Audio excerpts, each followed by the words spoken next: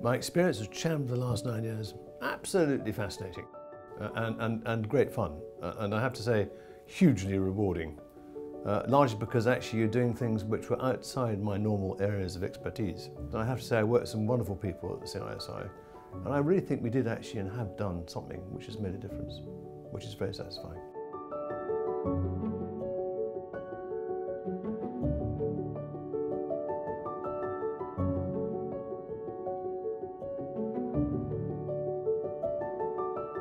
I decided that why be an architect when you're at the behest of the economic cycle. Economic cycles like this, architects get very busy on the way up and very unbusy on the way down. And the whole idea about being professionally qualified is you're supposed to smooth those cycles out. So I decided that wasn't a good idea, so I didn't do it. My great-grandfather was a great inspiration. He was an extraordinary person. He was a very good engineer, and he built a business from nothing to being a very large business in the country. It's called Yarrow shipbuilders in those days. And when he died, he had given the equivalent of 85 million to charitable causes. He was the person who said to me, actually, you know, you've got to create wealth before you can spend it to help those who can't help themselves. And that's the ethos I've been brought up on.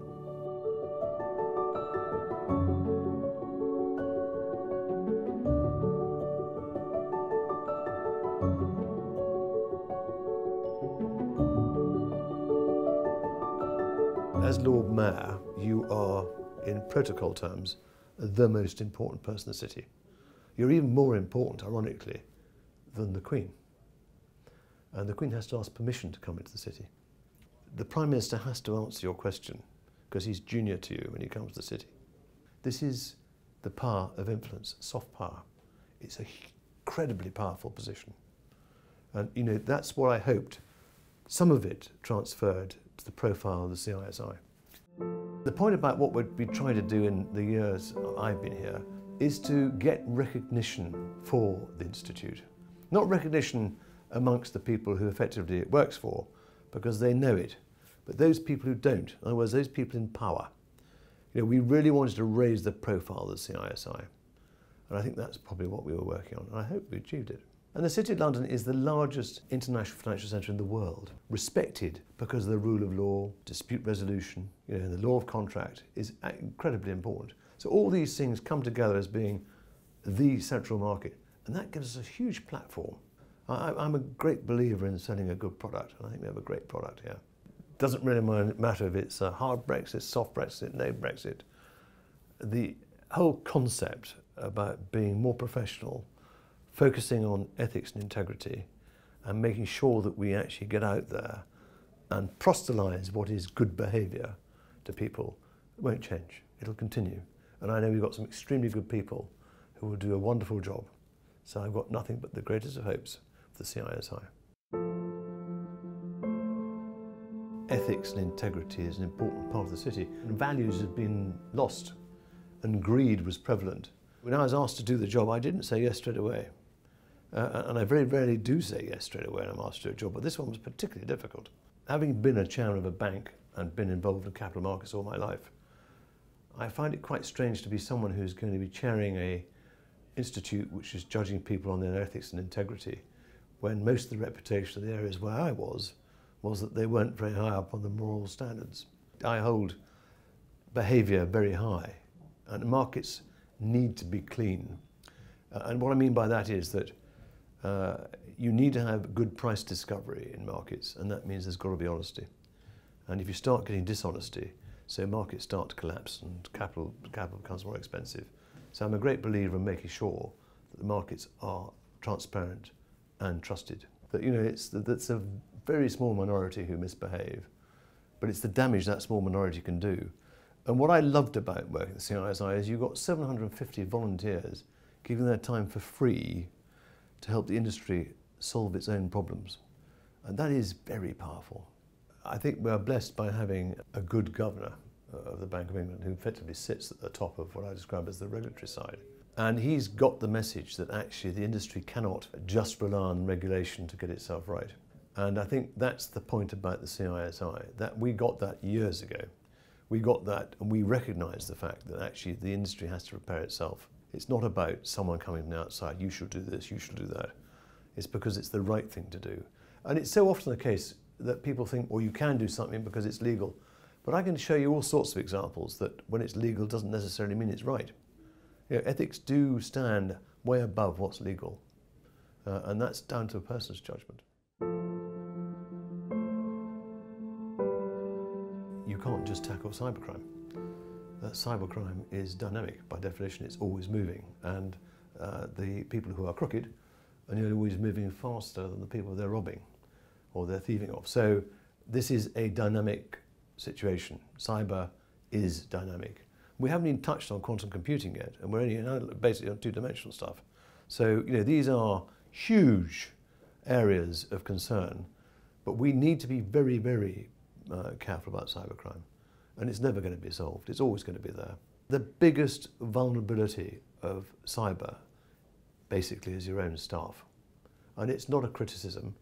It's that you as management have a duty to make sure your staff are properly trained to minimise the impact of cyber on the company you're working for. And they also have to minimise the impact of cyber on their own personal lives. You know, when you have effectively people trolling them, maybe on social media, and bullying them through what might be going on, right the way through to taking money off their account. But I've always believed in diversity as being a thoroughly good thing, because I think different attitudes and approaches to subjects illustrates a far better depth of response. I think it's coming through. Slowly but surely, you're getting a far better understanding. And when it comes to mental health, depression, and schizophrenia and all these things, we need to get better at coping with it. And we should actually nurture them, make sure they can deliver their best. So we give them support. If you're somebody who is dyslexic, I'm not saying it's a mental illness, but you might be dyslexic, you might have a different mental power looking at something in a different way. I mean, for example, my background is I did art, right? So my background is art. My son is also, my eldest son is disabled, so I've got, you know, I've got both in a sense. So I look at things from shapes and sizes and colours and movement and think how things work, whilst an engineer will probably be looking at things from a different perspective. So it's about the mixture of ability. Kipling, If, I think it's wonderful. When I first became chairman of the CISI, the article was structured on if. Robert Kennedy's speech in 1968, it basically says, he talks about GDP or GNP, and he says GNP counts the cost of the napalm that's being produced, the tanks that are being produced by the army, the violence which produces the toys which the toy manufacturers want to sell, but it doesn't count the value of your family, the beauty of the countryside, the truth of our poetry. And it's just one of the best speeches I've ever read, and I've used it a lot in my being as Lord Mayor. I said, you know, it's not about just the money, it's also about the culture and where we live. And the other one, the third one, is the ONSEC by John Betjeman. Yes, I've got a tip actually, I've got a tip. One is to be enthusiastic. And you say, why? And I said, because actually, if you are enthusiastic, you're allowed to make mistakes. If you're a cynic and constantly criticising, people don't actually give you a lot of slack. 2, try and find a mentor in an organisation. And the reason why I say that is because actually, if you want to go up in an organisation, having someone who's above you, actually just directing you as to where things are happening, gives you a third dimension. Otherwise, you sit back in where you are, and all you get is the gossip and stuff coming down from you, which is dictated rather than actually having conversation.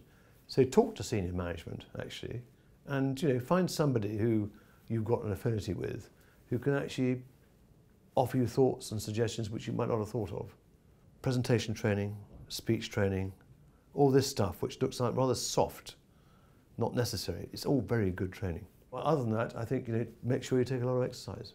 And you're not just sitting at the bottom all day, but you are actually getting out there and playing some sport and getting on with things.